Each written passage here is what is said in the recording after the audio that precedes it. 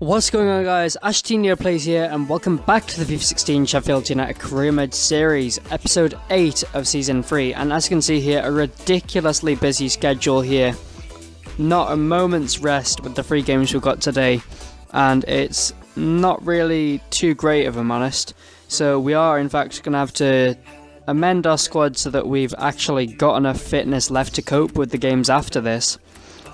Therefore, we're going to have to play Frank Musa and Andre Wisdom in our team. We're also going to have to put Dicko out of the team because he's not fully fit, and we don't want to waste his fitness away. So, yeah, I mean, the tough January schedule hasn't even started yet, and we're already about to feel the cost of it because even in December, we have a huge amount of games clustered towards the end. So, yeah, that's not really doing us too many favours, but if we come out of this on the right side, then we're still in good standing. So, yeah, I mean, it'd be nice to pick up a win here, but we are playing a slightly weakened side, so it might not entirely be possible. Had that frustration that you feel as the home team when you Sutherland. So, early stages of the game here, and they get the first chance, first goal in fact. It was a dull start to the game, but this shot rocketed into the top corner and they took a 1-0 lead. So our fitness was already under question, and we hadn't even really got into the busy schedule just yet. And here at the end of the half, they have a great chance with that hitting the post, in fact, from Sutherland. But it ends the first half 1-0 to them. So we're still in the game, but a goal down, and we have work to do in the second half. Well, we're up and running again. Thanks, Alan. So, early in the second half, Musa here, what a goal that is. Just out of absolutely nothing. He smashes that one in, a great curling effort. He cuts in from the left, and it goes in off the post. Absolutely superb, and that makes it 1-1.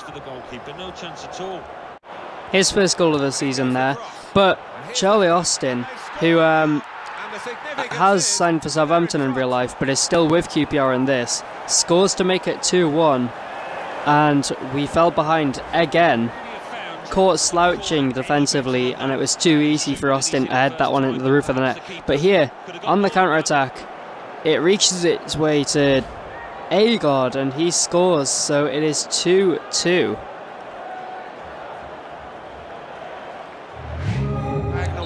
And that's how it ended. A great counter-attacking goal at the end there to ensure that we take a point back home. So, yeah, a pretty decent result there in all honesty, considering the fact we weren't playing Aarons and we weren't playing Brayford.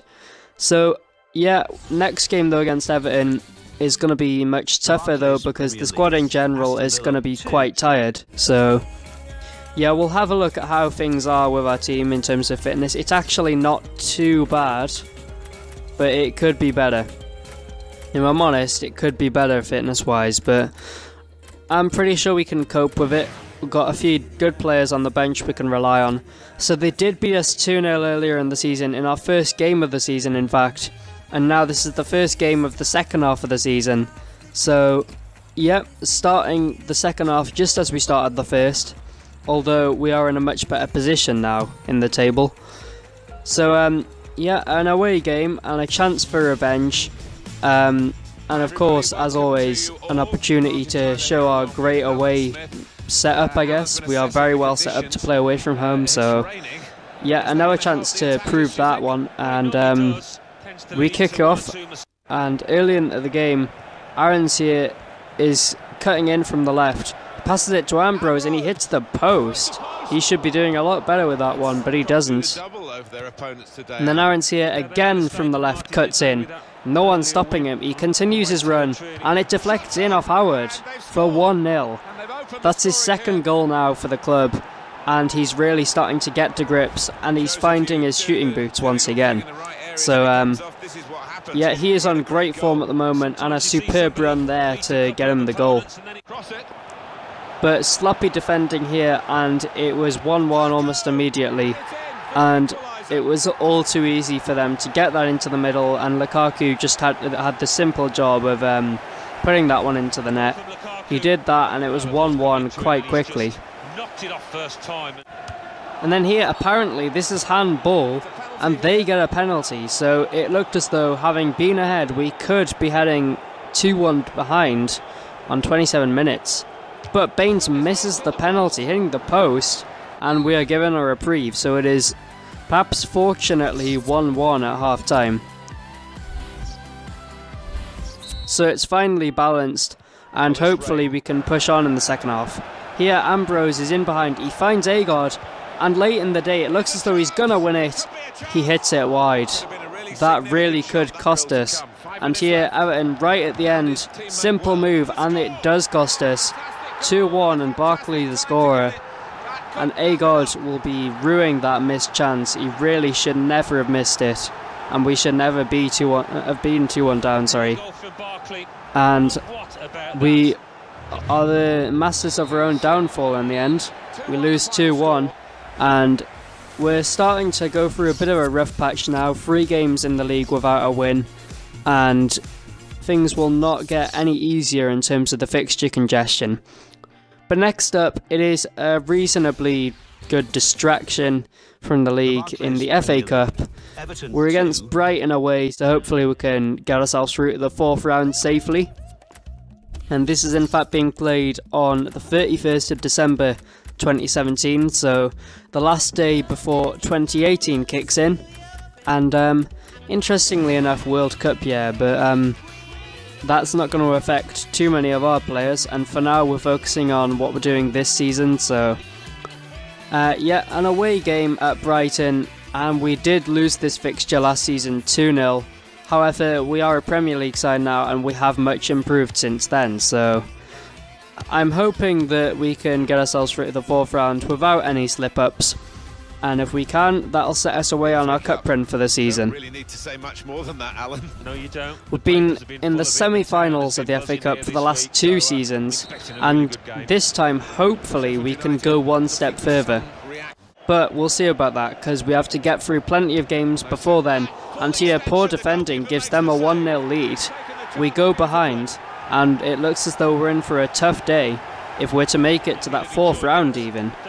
A chance of us going out at the 3rd round stage, which would be an embarrassment. But Ambrose here cuts in, has the shot, and Dicko pounces. The goal poacher gets his goal, and it's 1-1 very quickly. Before half time, a great time to score, and a lot of questions had been asked of us having gone behind. We answered a lot of them there. So 45th minute we get the goal, and we go in 1-1 at half time. So right back into the contest, and we begin the second half hoping to go on and win the game. But this cross here from Rosinia, and Zardes finishes it emphatically to make it 2-1. We once again go behind, and we looked like we were having real trouble coping with Brighton, and we were facing an uphill challenge to even stay in and make it to the 4th round. But here Agard closes in on the goal, and he scores. It's 2-2. We get ourselves back in it again, and they are not able to hold on to the lead. And then here on the counter-attack, lightning fast as always. This time it's Musa who finds Nuha Dicko, and here it's a difficult angle, but he absolutely lambasts the ball in there for 3-2. He just absolutely whacks it, and it hits the top left corner. On the counter-attack we stun them, and it's 3-2. But the question is, can we hold on to the lead and get through to the 4th round?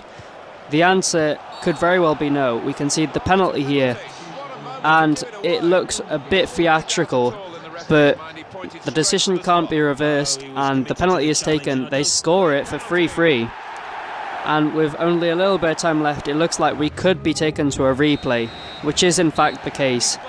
Not a great outcome, because our fixture congestion was bad as it was. It's now gotten just that little bit worse. So our fixtures are going to be really congested in January. So we're going to have a tough old time coping with that. But anyways, that replay should be winnable. If we do, we'll have a cup run on the go, and we'll still be in a good position in the league. As you can see there, we're still 4th, we haven't dropped down any places, but yeah, I mean, we're going through a really tough time of the season, and it's a test of our credentials to do anything past mid-table, really. So anyways, that's the end of this episode here, and be sure to leave a like and subscribe if you enjoyed, and I'll see you guys later. Peace out.